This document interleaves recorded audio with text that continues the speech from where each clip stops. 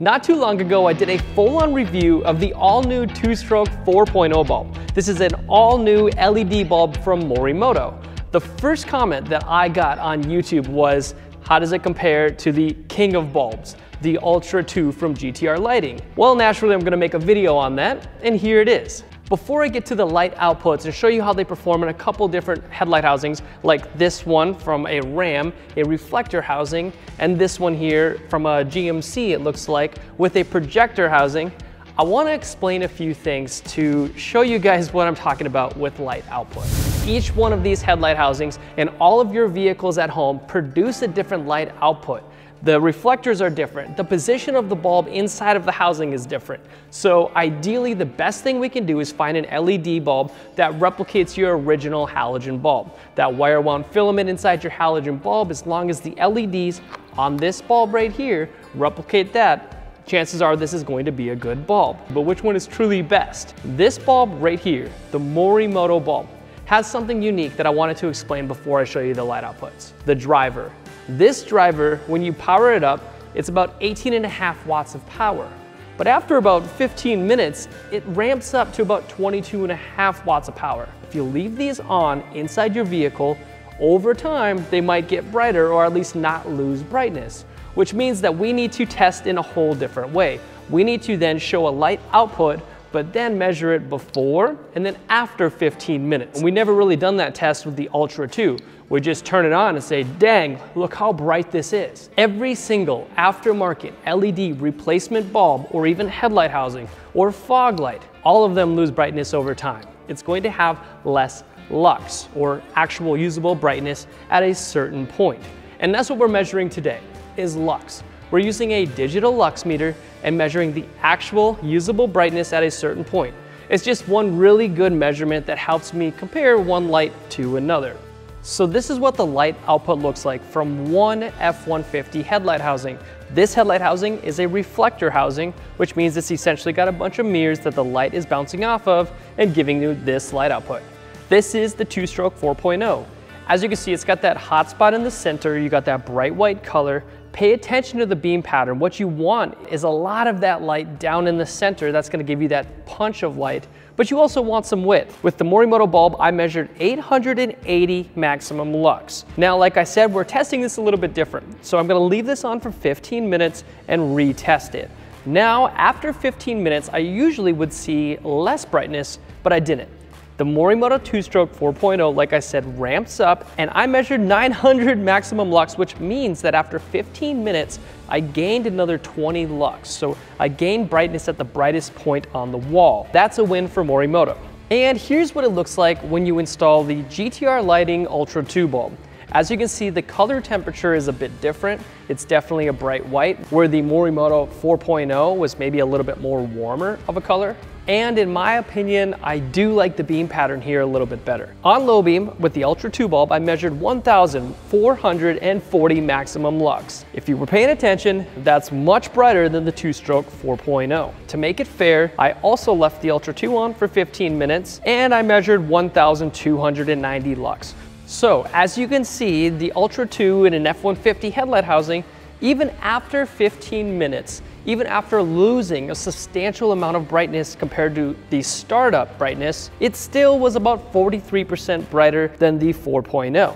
Now, I know you're watching this and you're probably glossing over all the other facts that I have about each one of these bulbs because you saw the light outputs and the brightness and thought, that is the nail in the coffin right there. I want the Ultra 2. I get it. I really do get it. These bulbs, they are not DOT compliant, and no LED replacement bulb is DOT compliant in America. But if they were, the Morimoto 2-stroke 4.0 has the most like-minded characteristics of a DOT compliant bulb out there. It makes sense. The designer or the lead optical engineer that created this also sits on the board that make all of those decisions. And so what he's been hearing, what he sees, what they do in Europe, he's taken it and then he's built it and packed it into this right here. This was designed if there ever was a compliance in America for LED replacement bulbs, this would be the characteristics that every other LED, aftermarket LED manufacturer would have to replicate. Now let's swap this headlight housing out for a popular Ram housing, this 09 to 18 Ram housing. This also is a reflector housing. As you can see, on low beam, I measured from one headlight housing with the 4.0s installed 660 maximum lux. This one, after 15 minutes, did lose brightness at 610 maximum lux, but still, you only lost about 50 lux after 15 minutes. That's pretty dang good from an aftermarket bulb. The Ultra 2 bulb in the 09 to 18 Ram housing looks like this. As you can see, the light output is much taller. If it was any taller than this, I'd be afraid that the light would actually be reflecting right in front of you and then blinding you as you're driving. However, in my opinion, this is a good beam pattern. If I had a Ram, I most definitely would recommend the Ultra 2 over the 2-stroke 4.0. However, I already know what Morimoto would say. I've specifically designed this bulb to not have a beam pattern so tall in anticipation of you also upgrading your fog lights. I know it's hard to tell, but I can also see a little bit more width with the GTR Lighting Ultra 2 bulb versus the 4.0. I measured 1010 maximum lux in the Ram with the Ultra 2, and after 15 minutes I measured 900 maximum lux. So in this case, in this reflector housing, the Ultra 2 is still brighter by about 48% after 15 minutes. Now I know there's a common misconception that you can't just put an LED bulb in replace of your halogen bulb in a projector housing. That's simply not true. Now I will fully admit that some projector housings out there do not allow you to emit a very good beam pattern no matter what LED bulb you choose. Here's a GMC housing, and as you can see, it's not my favorite looking beam pattern, but it's still an upgrade over your stock halogen lights. With the Morimoto 2-stroke 4.0 installed, I measured 340 maximum lux and 330 maximum lux after 15 minutes. When you install the Ultra 2, I measured 440 maximum lux, and after 15 minutes, I measured 390 maximum lux. Later on, I want to talk about the adjustability of these bulbs, but let me just show you in this housing how important it is to have a bulb that adjusts. Look at me adjusting the GTR Lighting Ultra 2 bulb inside the headlight housing. Look how much of a change in the beam pattern you get. You are gonna have to play with the bulb to get it just right. You might have to take it out, readjust it, and put it back in. In this GMC projector housing, the GTR Lighting Ultra 2 wins in the brightness game at being about 18% brighter after 15 minutes of it being on. If you purchase an LED bulb from Amazon or eBay and it's not adjustable, which means you can't clock this right here and turn it, or the collar, you can't turn it, that's a major problem. Aligning needs to look something like this. On maybe a Ram, it might be a little bit different in, say, the high beam. However, generally, this is how the bulb needs to look. Not like this, not like this, just like this, where the LEDs are shooting at the 3 o'clock and the 9 o'clock. That right there is going to give you generally a really good beam pattern. That's important whether you have a projector housing or a reflector housing. So the last headlight housing I wanted to test was another projector housing. And this is what it looks like when you install the 2-stroke 4.0. As you can see, it's got a pretty dang good looking beam pattern. It's super wide. You can really tell this bulb was engineered to produce a good beam pattern, and here it is. I measured 330 maximum lux. After 15 minutes, I measured 340 maximum lux. When I installed the GTR Lighting Ultra 2, I measured 460 maximum lux on low beam. The Ultra 2's been out for quite some time, and just look at that beam pattern. I know which one I would rather choose when upgrading the Tacoma light. I measured 460 maximum lux with the Ultra 2, and after 15 minutes, I measured 410 maximum lux. It didn't gain brightness like the 4.0, but after 15 minutes, it was still about 20% brighter. A lot of people say if you're gonna put this in your fog lights, Morimoto especially says, you don't want the brightest thing out there. You're not gonna see all the way down there where your light outputs are, you're going to see right in front of you, and it's going to glare on the road and then blind you as you're driving. So it does make sense. They did have compliance in mind when they made this. These will work in an off-road fog light, or if you're going to be driving off-road, you can install these in your headlights. We definitely go in depth on every single vehicle we possibly can get our hands on, so be sure to check out our YouTube channel. I think I've made probably 20 or 30 videos reviewing the Ultra 2, showing you just how much brighter this is compared to other bulbs. This one's newer, so I haven't done that a lot, but we plan to in the future. So if you got a 4Runner or something, just type in your year, make, and model, and you'll see it on our YouTube page, the review. Now, as far as build quality goes, Both of them, from what I can tell so far, are built pretty reliably. This one so far has been pretty bulletproof. I have yet to see an Ultra 2 really fail. The Ultra 2 has a lifetime warranty from GTR Lighting, and the Morimoto 2Stroke 4.0 has a lifetime warranty from Morimoto. I want to dive into something else, which is the way that these bulbs are cooled. The Ultra 2 has this cooling fan on the back side. Now I know a lot of you are saying, why would you say this is the king of bulbs if it's got a cooling fan? Because you know that mud is going to get caked in here and it's not going to work. I have seen it fail one time, and that's because this dude went mudding all the time, and this was in an exposed fog light housing. Now the back side of this, if it does get caked with mud, sure, but the bulb still worked. It was just the fan that failed. So I guess if you were to give a win over how these are cooled, I would say over the Ultra 2, the Morimoto one has a better cooling system. This one has an intake that sucks in the air on the side of this bulb here, and then it comes out the other side and circulates inside your headlight housing, which actually effectively warms the headlight housing. So it not only cools this to allow the longevity of the bulb and to keep the LEDs cool so that they can pack a punch, but it also acts as a heating function for your headlight if you're driving around during the winter. And if there is snow and ice buildup, it's probably not going to happen on this bulb.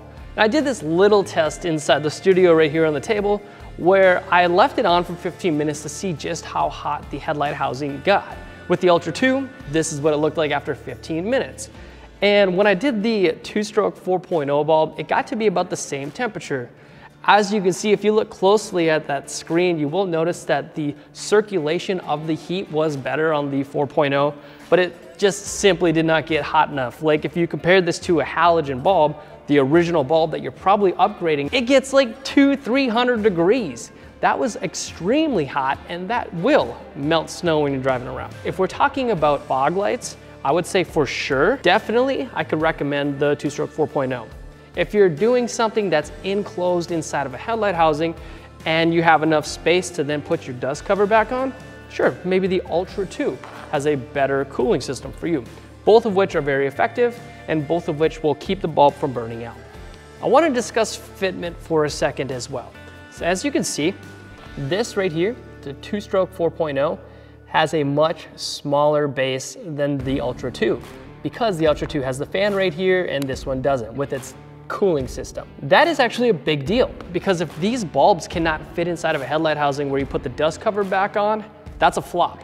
If you do not put your dust cover back on, your headlights will have a bunch of oxidation in there. If you go through a car wash, you're going to have issues. You're gonna have moisture in there, you're gonna have dust in there, and it's gonna look like garbage. What was the point of upgrading your lights if your headlight housing itself looks like garbage? Thankfully at Headlight Revolution, we've actually seen a lot of ways to work around that.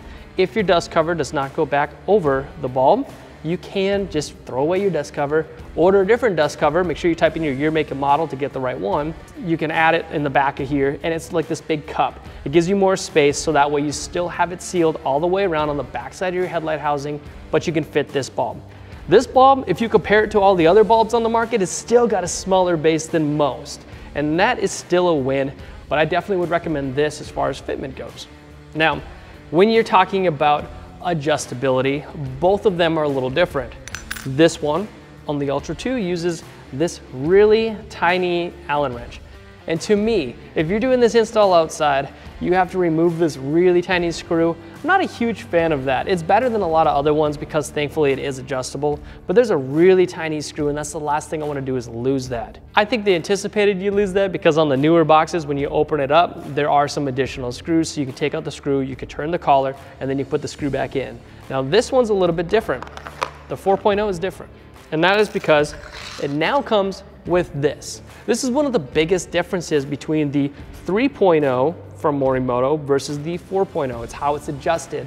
Before, you used to be able to like spin it almost by your hand, but they would get worn out and then they wouldn't work. Whereas now, you have to use this and you have to loosen this collar, remove it, not all the way, but loosen it up enough to then be able to spin this right here. So that way when you put it in your headlight housing, you turn it, it locks in place and it's shooting at the 3 o'clock and the 9 o'clock position.